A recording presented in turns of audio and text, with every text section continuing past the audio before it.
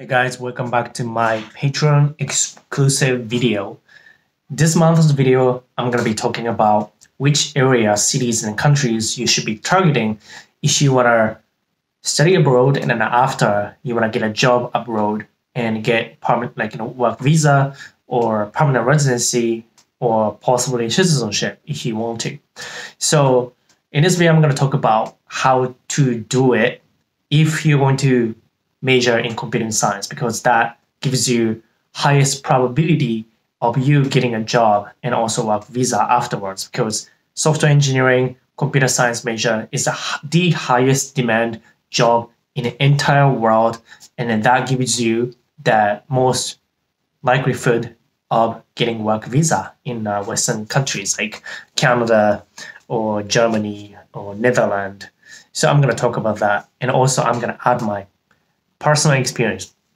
So I know you subscribe to my Patreon because you wanted to get insider's views about how to go about study abroad and then working abroad, living abroad in the future, like I'm doing right now.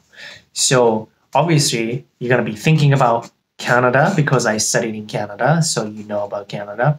Canada, United States, Australia, New Zealand, United Kingdom, Germany, which is where I live and work right now, as most of you guys know, and Netherlands, Denmark, or Sweden, Norway, something like that, right? Like about 10 countries, like those Western countries you're going to be probably targeting. And out of those countries, 2 countries gonna be off the list immediately because of the visa situation, which are United States, United Kingdom. And also, I want to add Australia as well, because work visa situations getting tighter in Australia. So 3 countries out from the list because of the visa and also money situation-wise. United States is the most expensive, UK is the second most, and probably Australia is the third most expensive countries to get a CS degree major. So exclude those countries.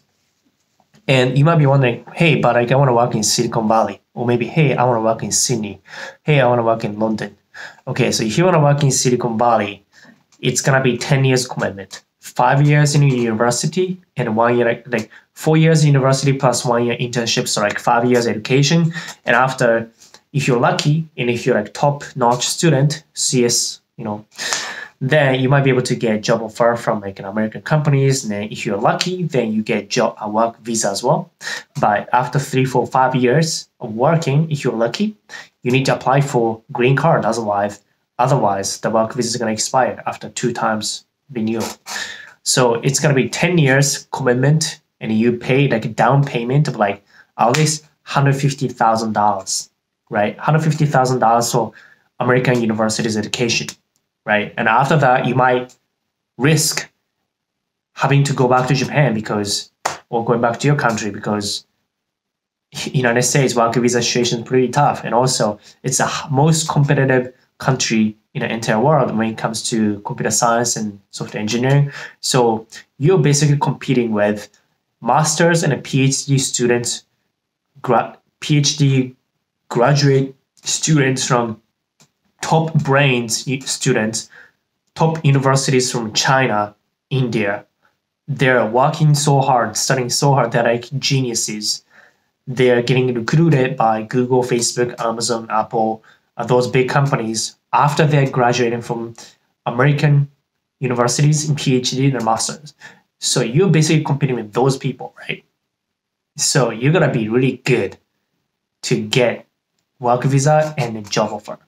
So must have 100% and 150% is you do internships while you are studying in American university. If you really want to go on that route of like going to American university and then risk having to go back to your own country, because if you are not successful, then like if you're not competitive, then you don't get job offer. And even if you get job offer, it's government's option. It's up to government, American government, to give you work visa or not. And the same as UK, it's up to UK government to give you work visa. Even if a company wants to hire you and it gives you a job offer, it doesn't mean you can work. A lot of software engineers get rejected with the work visa, so they need to go, their job offer is like gone. So for that reason, just exclude UK, United States, and Australia from the beginning get-go. Doesn't mean you cannot work in those countries forever. You can always try after.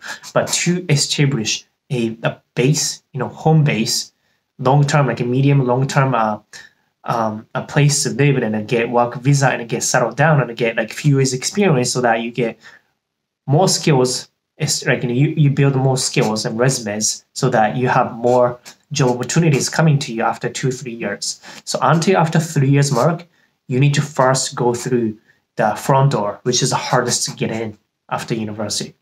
So with that said, excluding those cities and countries, what I would say is Canada and Germany, Netherlands, those 3 countries are the top when it comes to easiness of getting work visa and also job demand in general, and English-speaking countries like factor. So Netherlands, work visa is typically easier than Canada. So in terms of difficulty-wise, hardest is Canada, and then the second hardest is the Netherlands, and the easiest is Germany.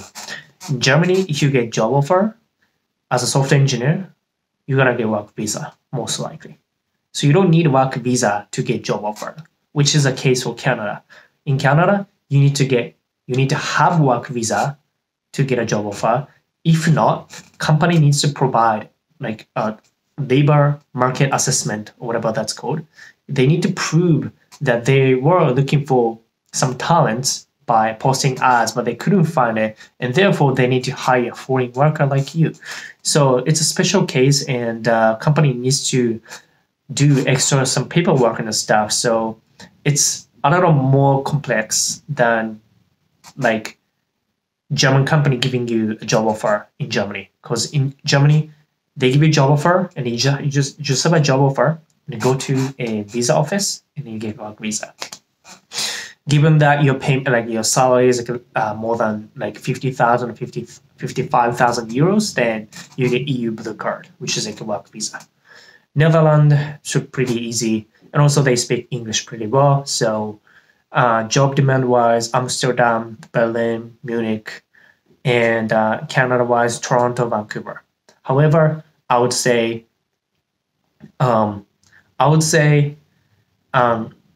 I think it's better to target European those cities, because university education fee in Germany is free, even if you're an international student.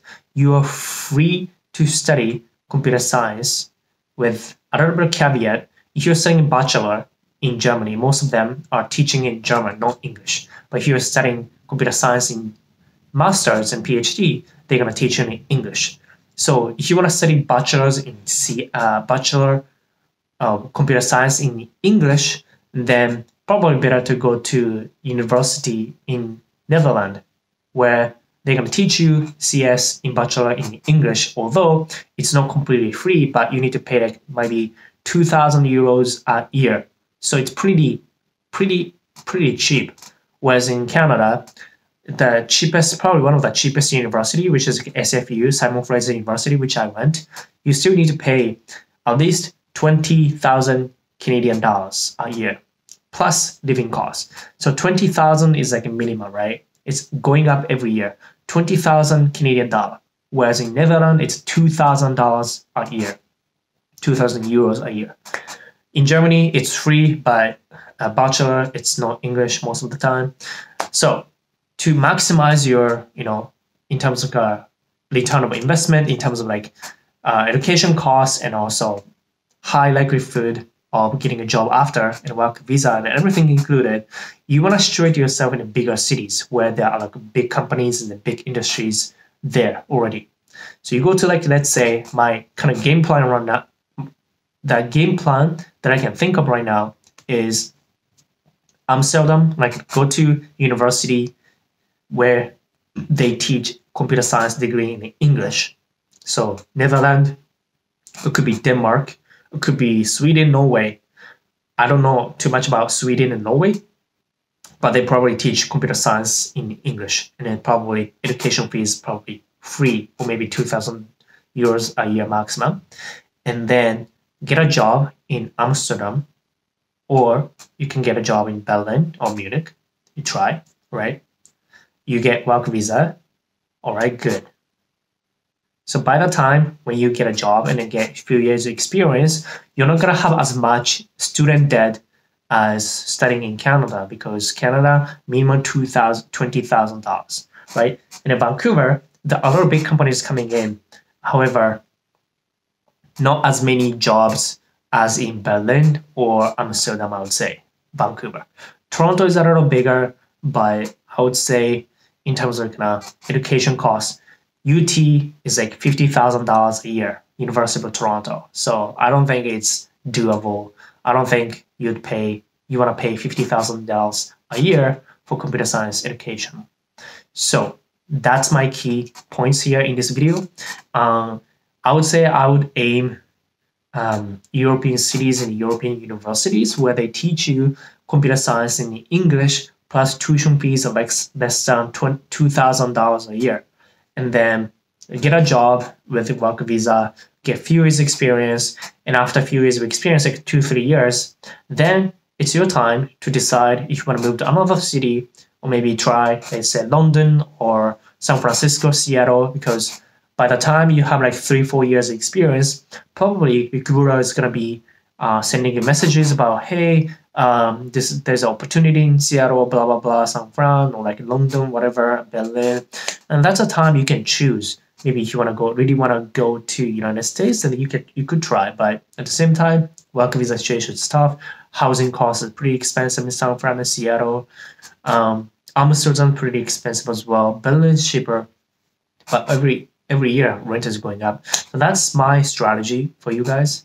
I think the best case scenario for me, if I would do it again, would be like if I want to be cost sensitive for my education costs, then maybe I would go to like university in Netherlands where I can get education less than 2,000 euros a year, right? It's pretty cheap. So in 4 years or 3 years, you only pay less than $8,000, which is pretty doable.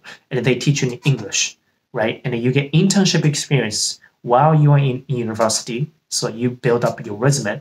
And when you graduate, you pay maximum like 7,000-8,000 euros for tuition. You have internship experience, and then you apply for a full-time job, and then you get work visa and full-time job. Let's say Amsterdam or Berlin or Munich at the time, you probably have more choice. And then you work up your ass, your way up in 2-3 years. And then if you want to try other cities, then feel free to do that. So by the time you have those experiences, you're going to be only paying $8,000, which is pretty cool, as opposed to, in my case, I paid $20,000 a year times 4 years. So like it was like $60,000 Canadian for Canadian university by the time I graduated. So I needed to pay off that $60,000 debt or like a loan. It took me 2 years to pay back that student loan, right? So if you graduate from like a European university, then you don't need to pay $60,000 debt. So your starting point is much ahead than having that much debt. So that's a kind of strategy. Plus, better to get educated in English-speaking university. So that's what I would do.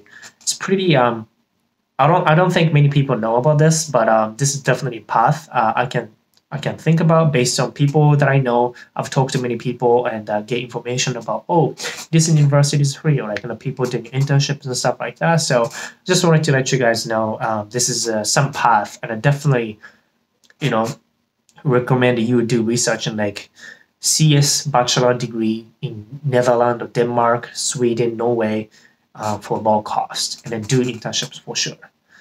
With that said, if you have any questions, comments, opinions, your perspective, do let me know in the comment section. I'd like to share some information if you have more. And I'll see you guys in the next video. Bye-bye.